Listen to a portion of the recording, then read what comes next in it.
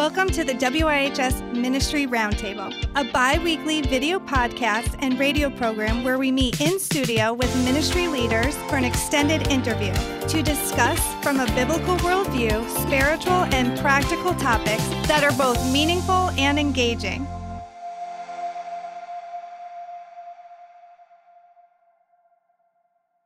I'm your host, Jessica Chenery, and joining the roundtable today, Pastor Chris Yount from Trinity Church in Windsor, Pastor Charlton Daley from Solid Rock Church of God in Manchester, and then we have Pastor Tom Tinker from Lighthouse Christian Fellowship in Meriden. Welcome each of you to the WIHS Roundtable. Good morning, Jessica. Thank you. Good morning. We want to make the most of our time, so we're going to jump right in. And our topic for this week's discussion is, why is communion important? As a Christian, I think communion is one of those spiritual practices sometimes that we get caught up in the act and the routine and forget the why are we doing this.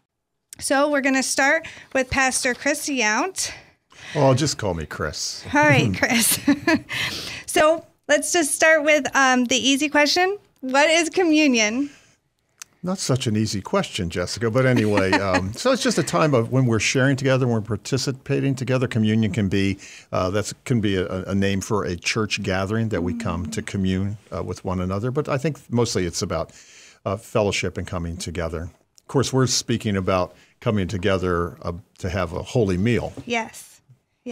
Well, so where did the act of communion come from when this practice started?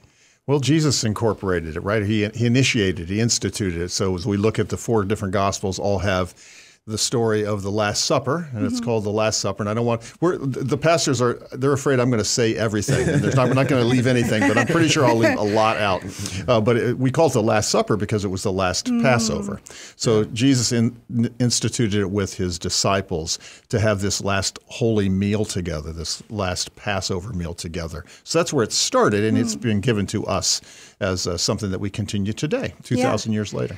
Where is the significance between Passover that we see in the Old Testament and then the Last Supper and communion that we see in the New Testament? So the significance is Jesus was coming as the Lamb of God, so that when he was giving the Passover meal to his disciples, he was saying, really, I'm completing this Passover. I am the one, I am the holy Lamb of God. I'm the perfect sacrifice, so that whenever, that's why we call it the Last Supper, because it wasn't needed anymore after that meal. So we continue to practice this powerfully symbolic meal together on a regular basis to recognize the atoning work of Jesus. I used up everything, so I'm sorry guys. I like that. Do you have anything to add to what is communion? Well, I would just say it's a time for reminding us that Jesus did die for us, and the significance of the bread and the wine and the bread and the blood of Christ reminds us of Christ's sacrifice for us. The Passover lamb was a sacrifice. And Jesus was the final sacrifice, as Chris said. Yeah, thank you. Yes, and again, one of the point is how the communion eclipsed the Passover. That was actually a very significant transition point that Jesus made, because you don't necessarily need that Passover anymore because he had become the Passover. Right. Yeah. There was does anyone want to talk about the old covenant and then the new covenant that was made with Christ dying on the cross? Go ahead. The old covenant was, one of the old covenants was circumcision, where, the males of every family, Jewish family, had to be circumcised. Jesus did away with that at the Last Supper, basically. And now it's salvation through him. and through the atoning, cleansing blood of the Lamb of God, as we say.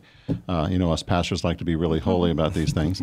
But he said, do this in remembrance of me. Yeah. Yes. And that's remembering the last Passover, as well as remembering the first supper or the Last Supper, so that we can remember that Jesus did make this sacrifice, and he is laying out for us the elements. This is my body broken for you.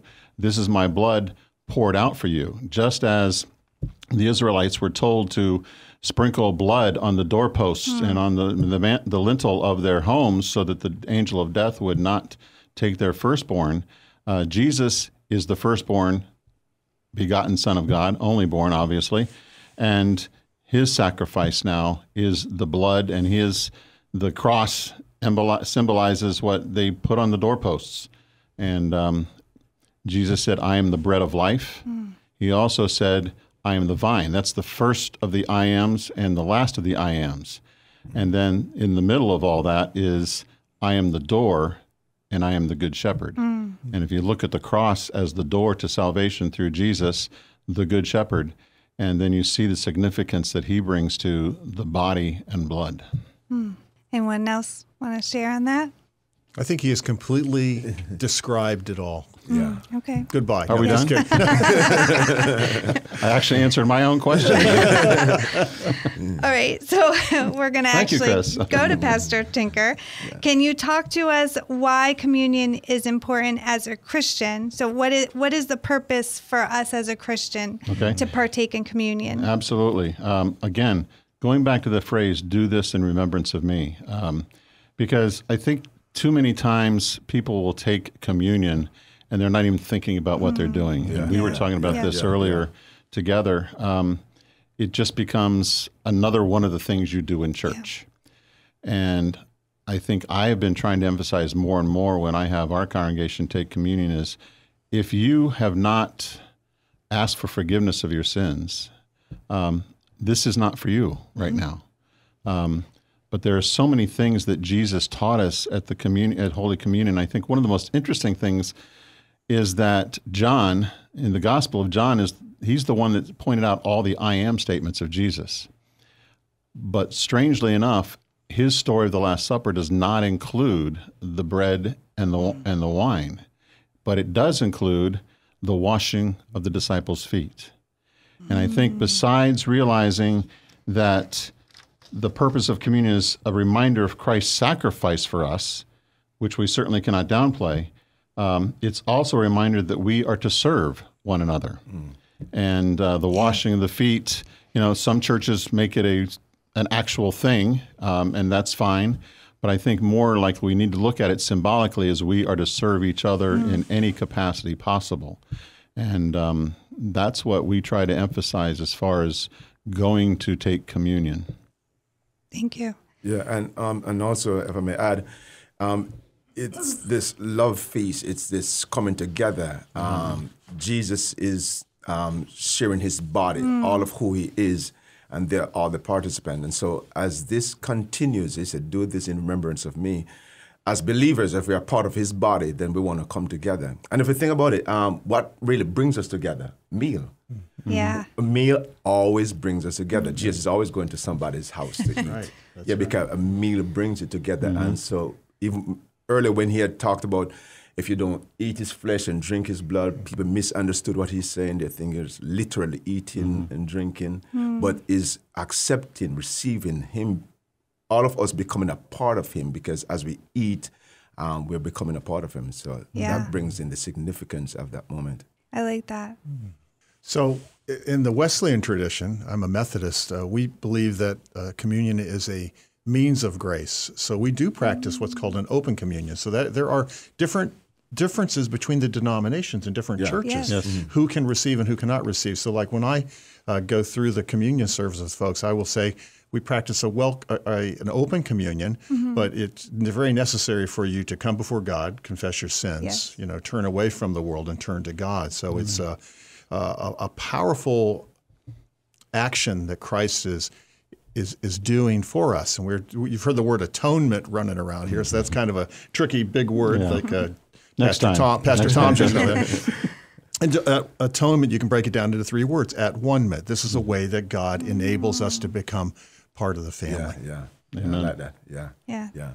And I also go back to Jesus' statement at the end of the Last Supper, at least from John's version of it: a new commandment I give to you, love one another, Yes. Yeah. which sort of goes on to extends the idea of serving one another, love one another. And he said many times, love your enemies, as you, love your neighbor as you love yourself. And it's all about love. And as Chris said, when you welcome others, you are teaching them that this is all about a sacrifice. It's all about love and about service. Yeah. And Jesus' gentleness and humility comes through when you realize it is representing his body and his blood. Yeah. And I think that's important to remember for us, because it's not always easy to be loving and have that humility. And so then when we remember what Christ sacrificed for us, it makes it easier for us to then see others through his eyes and love them as he loves them. Yes. Yeah, and then he said, do this in remembrance of me. So keeping that memory going of what he has done. Yeah. All right, so can any one of you, is there a time that you can remember when communion became personal to you? For me, it really became personal when I became a pastor, when I investigated more what it meant. And so one of the things I took on as a pastor is to teach my people now what it really means. Because growing up, I see us practicing it, or we had to do this, but didn't really understand the significance. But then realizing the significance for myself as becoming a pastor, and just looking into the transition from the Old Testament, the Passover, and that transition that Jesus made, it becomes so much personal. You almost say, okay, the lamb, okay, we killed the lamb, we put the blood, fine, but now he is the that lamb. Yes. So it became so much personal. So especially when he said, do this in remembrance of me. So each time I do that, I'm remembering the sacrifice he made for me. So when I became a pastor, looked into it personally, that from then on, each time, and no matter how often, each time is so significant for me. It's like, okay, I'm doing this for the first time. Yeah. It's not a ritual. It's, Powerful. yeah. So for me, I've gone to the Holy Land a couple of times, and on the tours that we do, we receive communion, or we give communion at the Garden Tomb, which is a very powerful experience. I've done that, So that has been really wondrous, because you're just had seen where Jesus, we believe where Jesus was buried, and the crucifixion was right close there. So to actually receive the communion there, that remembering the Last Supper there, is a very powerful memory for me. Yeah. I think the first time it really hit me was when I was asked in church by the pastor, it wasn't me at the time, if I wanted to help serve. And I was holding the tray that had the cup or the bread. I don't even know which one I was holding, but my wife held one, I held one. And it was the first time that I really felt a complete part of the process, because I'm putting myself in Jesus' place. He's the one that served at the Last Supper, and here I am being asked to serve. It was always the pastor's responsibility and job. But when he would ask different couples each week, and then when he asked us, it's like, wow. And then when I became a pastor, it became even more special. Yeah. Thank you. Those are great. Great. All right. So before we go on to the last section, is there anything that you think that we haven't covered on the importance of communion? I was thinking, one of the neat things that I try to do during Holy Week, and especially before Holy Thursday, is to read the 4 passages in the Gospel. And I'll just give them to you really quick. It's Matthew 26, Mark 14, Luke 22, and John 13, and just read through them, because they are a little bit different. It's like it's the same story, just spoken from different angles, right? So that's something I try to do and encourage people to do before Easter, certainly. It's a great way. And it doesn't take long, really, to do that, but what a powerful way to kind of remember. Sometimes we go from Palm Sunday celebration to Easter celebration, and we miss the whole stuff in between. So I think it's important to kind of walk that journey with Jesus during Holy Week. Yeah, and with any text that you're reading too, you try to immerse yourself in the culture of the time, the setting of the time. I know the pictures they paint of the Last Supper is not really how it looked. So you want to go back to that Middle Eastern setting, just feel the air, the disciples' questions in their mind. What is he doing? So just kind of get there, go there, and just hear the rustling, bustling outside, people passing by, and what's happening there in that moment, what these guys were a part of, and just immerse yourself in that moment so that when you do take part, it's as if you're back there at the very initial one. So just thinking about it too, as don't just drink and eat or eat and drink and just get on to the next thing, get in, get it over with, and get out. No. Let this moment, kind of resonate with you.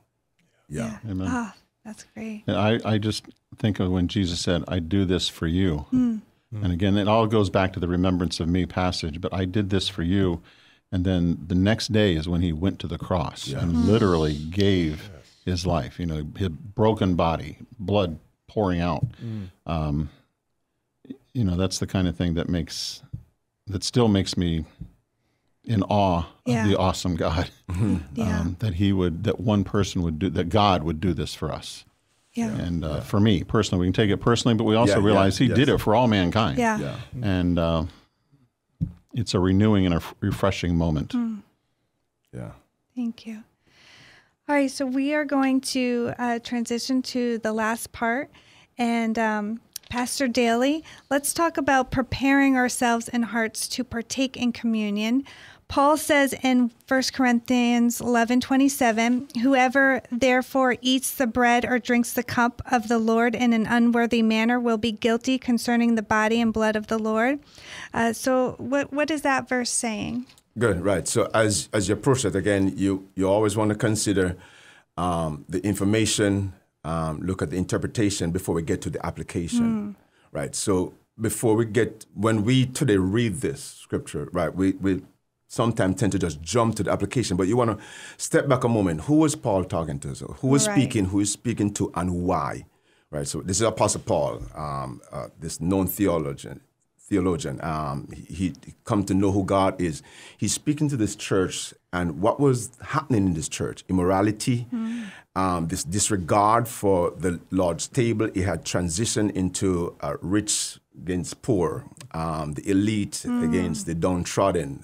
Those who were prosperous were coming with a big meal. They would eat it before everybody else. And then those who were outcasts were left out. That's why Paul talks about, okay, if you're hungry, just eat at home. This is not the place for gluttony. You're missing what this is. So the sin there was not so much of sin in their lives, but how they were treating this. Because this sign was pointing to somebody great. So because you're disrespecting the sign, you're disrespecting what it's pointing, or who it's pointing to. What this sign meant. So it was the disregard for this table because of what it meant. And so he said, listen, you need to examine yourself. You need to stop for a moment and understand what you're participating in. And he goes on to share how, because of some who have been disrespectful to this moment, they died. Some are sick. And because this is how God was responding to them. So it is significant for us now to apply this to our lives. When we come to this table, pause for a moment. Don't just rush through this. Check your life. Do a self-examination. What are your motives here? A good time for reflection. Is there unconfessed sin in my life? Right? So one of the things I love about this moment too, okay, you came in to start and maybe you came with sin, but this is a moment. This is a moment to think, to ponder. Of course, it's open, right, for those who acknowledge the significance of Christ's body, because you don't want to participate in this and disregard the significance. So even though it's a communion, it's a Last Supper, what it means is very important, because how you respond to it is how you're responding to Christ himself. Good. You gave that question to the right guy, Jessica. Yes, that was excellent. Did you want to add anything? I wouldn't want to add anything to that. That was or take away from it. Pastor Daley, would you lead us in communion right now? Yes, I would love to. I would love to read from the book of 1 Corinthians, 1 Corinthians chapter 11 from the NASB 1995 version. And I'm going to read from verse 23 to the end. We'll ask those who are listening and want to take part in this can get something ready, some drink, some bread, anything that you have available to you. Just remember that what you're going to be using will just be a symbol. It's pointing to someone much greater. So allow me to read from 1 Corinthians 11, 23 to the end. So this is Paul, of course, speaking to the Corinthian church and to us. For I received from the Lord that which I also delivered to you, that the Lord Jesus, in the night in which he was betrayed, took bread.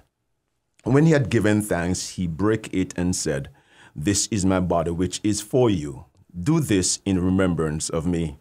In the same way, he took the cup after supper, saying, "This cup is the new covenant in my blood. Do this as often as you drink it in remembrance of me. For as often as you eat this bread and drink the cup, you proclaim the Lord's death until he comes. Therefore, whoever eats the bread or drinks the cup of the Lord in an unworthy manner shall be guilty of the body and the blood of the Lord." Wow. But a man must examine himself, and in so doing, he is to eat of the bread and drink of the cup. Allow me to read that verse one more time. But a man must examine himself, and in so doing, he is to eat of the bread and drink of the cup. For he who eats and drinks judgment to himself if he does not judge the body rightly. For this reason, many among you are weak and sick, and a number sleep. But if we judge ourselves rightly, we would not be judged. But when we are judged, we are disciplined by the Lord so that we will not be condemned along with the world. So then, my brethren, when you come together to eat, wait for one another. If anyone is hungry, let him eat at home, so that you will not come together for judgment. The remaining matters I will arrange when I come. Amen. Amen. Now, whatever you have available, you can take it. Allow me to pray for the emblems and whatever you are going to be using. As we know, these are just signs pointing to someone greater. Heavenly Father, we thank you for this moment, O God, that we can be together to celebrate the communion, the Lord's Supper. Father, bread has been provided, most likely man-made, O God, and the grape juice or the wine has been also provided. Father, we pray that you bless these emblems now, and those who are listening, wherever they are, in their homes or wherever they are, that whatever they use, oh God, they will not be focused on the emblems itself, but who it's pointing to. So, Father, would you bless these emblems now? And may we, as we participate, oh God, may our lives be transformed. Let healing take place in our bodies, oh God. Let transformation takes place. Let deliverance take place, oh God. And may we not eat in vain or eat unworthily. So bless us and sanctify us now as we participate. In Jesus' name, amen. Amen.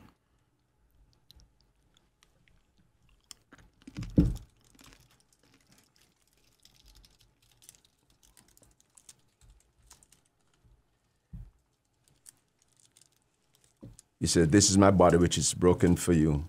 Do this in remembrance of me."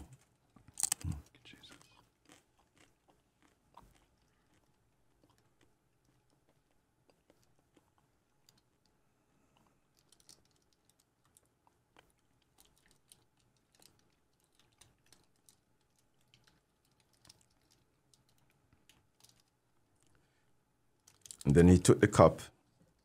"This is a new covenant in my blood," he says, "as often as you drink it, in remembrance of me." We may drink.